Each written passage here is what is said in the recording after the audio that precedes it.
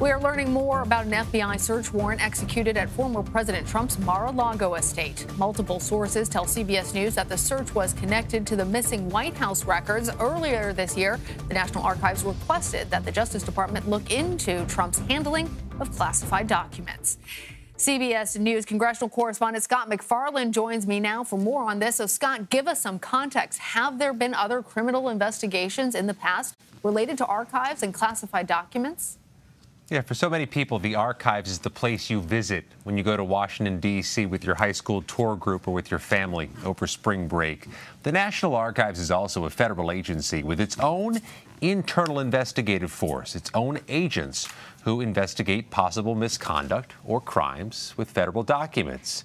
A CBS News review of some of the case filings from National Archives investigators in the Justice Department show a series of recent cases where people were criminally prosecuted for allegedly mishandling or trading or selling records or items that are supposed to be in the National Archives' possession. Those cases were prosecuted in Maryland. Some of them involved National Archives employees who were accused of and later pleaded guilty to selling the items of the archives for profit, sometimes on eBay. Now, this investigation, according to multiple sources, involves the handling or removal of White House records to Mar-a-Lago.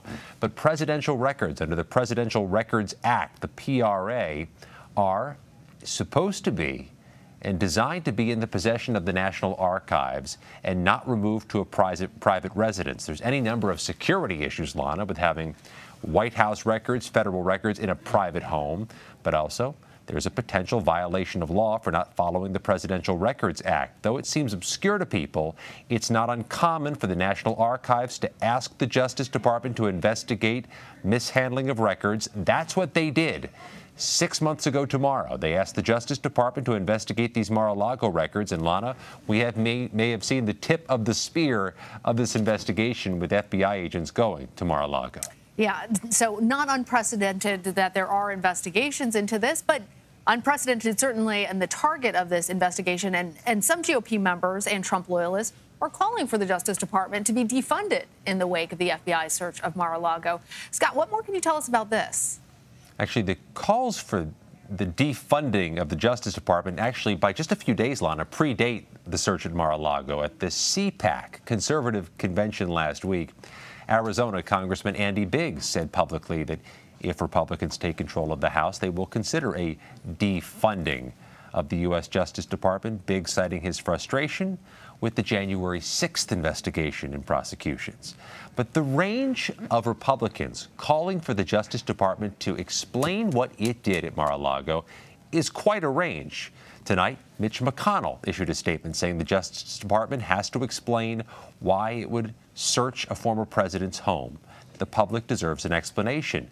At the other side of that spectrum, Maryland Republican Governor Larry Hogan, an often fierce critic of former President Trump, also issued a statement on Tuesday saying the Justice Department, and in his words, the Biden administration, should explain why such a step was taken. Here's the bottom line, Lana. This is a provocative step. It's an unprecedented step for the Justice Department to raid a former president's home.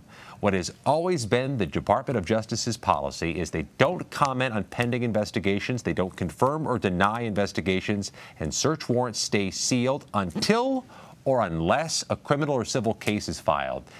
Let's see if that policy is tenable at this unique moment in this unique case. Certainly unique, and as people are accusing the Justice Department of becoming politicized, it certainly has an impact on our own trust in that institution.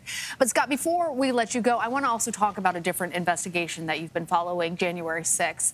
Former Trump Secretary of State Mike Pompeo and Republican nominee for Pennsylvania Governor Doug Mastriano appeared Tuesday before the House committee investigating the insurrection. Do we know anything about their interviews? We tell you a bit about Doug Mastriano's appearance. Mastriano, you'll recall, is the GOP gubernatorial nominee in Pennsylvania, less than 100 days till election in the Commonwealth. Mastriano was also outside the Capitol January 6th, and the January 6th Select Committee had subpoenaed him, arguing, among other things, that he had some communication about the fake electors plan. Mastriano appeared very briefly today. CBS News has learned there's been a disagreement between the Mastriano camp and the January 6th committee about whether Mastriano's team could video record the session. He's not the first witness to have that disagreement with the committee. So too did Rudy Giuliani, whose first meeting was canceled for that reason. He would later sit for 9 hours. We'll see if Doug Mastriano comes back, but he was there for just minutes, we've learned. That disagreement was the issue. Mike Pompeo's different. Not a subpoena for the former Secretary of State, but what we are told was a meeting that was set for today for Mike Pompeo. There's been a lot of interest from the committee about what the Trump cabinet, Mike Pompeo included, were doing or saying before and after January 6th. Mike Pompeo to CBS News has thrown cold water on this accusation that there was a serious talk of the 25th Amendment being invoked, but the committee has a lot to ask him. We'll see if he had a lot to say. Very interesting on the cabinet, because obviously there were members of the cabinet that resigned immediately following January 6th. Scott, thanks for staying up to date on all of it and bringing it to us. Thank you.